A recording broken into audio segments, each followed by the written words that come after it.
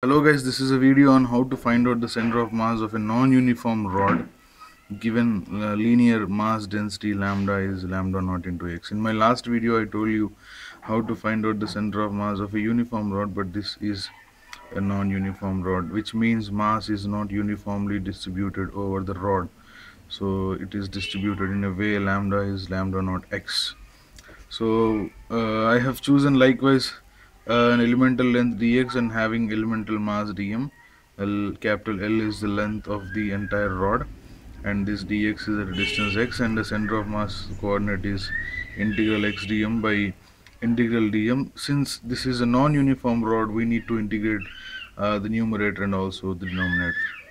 So let's see how to forward this.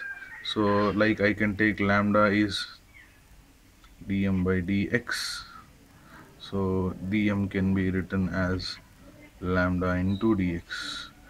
So I'll put two things here, and my limits are again from 0 to L, the entire length. So 0 to L and also 0 to L. So let's forward this. So this is 0 to L x, dm is lambda dx,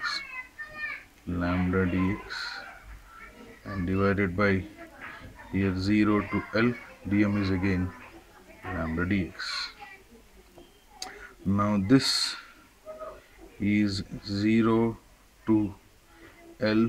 In place of lambda I can write lambda naught into x. So I want to write lambda naught. Don't cancel lambda because it is depending on x. So lambda naught can be cancelled because it's a constant.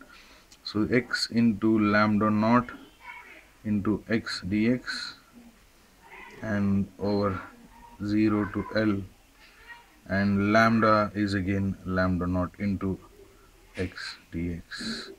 So now I can take lambda naught outside, and 0 to L x square dx upon lambda naught 0 to L x dx. Now you can cancel lambda naught.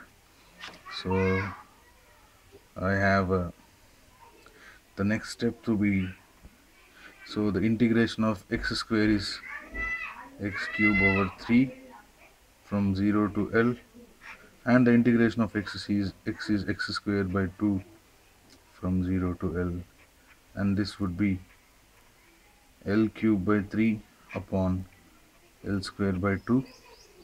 So this is L square gets cancelled and you left with 2L by 3. So this is the answer, 2L by 3. So center of mass lies at a distance of 2L by 3 from the origin. It's not L by 2. If the rod is uniform, it lies at L by 2. Since it is non-uniform and the relation is given as lambda is equal to lambda naught into x, so the center of mass lies at 2L by 3 from the center.